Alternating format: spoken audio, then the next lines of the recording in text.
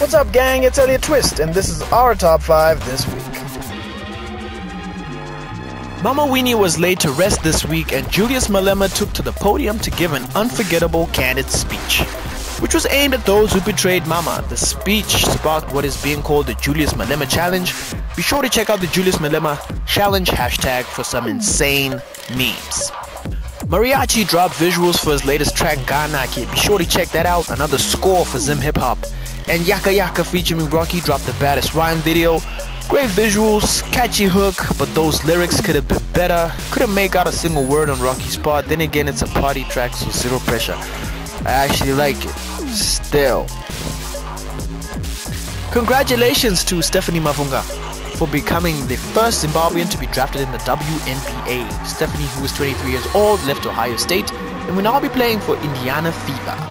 History has been made. Tehn Diamond is running for president. Well, maybe not president, but president of the creative community. In a 4-part video series, Tehn Diamond gives us some real talk about his life as a creative and also seeks to highlight the challenges creators face and how they can overcome them. In his State of the Creative Nation address, scheduled to drop on the 18th of April. Jah Prayzah is back in the headlines again after having an article written about him in Forbes Africa magazine. He did not downplay this development, as he had this to say on his Instagram page.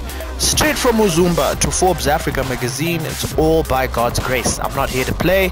All those who wish to see my downfall should be really patient, because God is not done with me yet. JP, stay winning.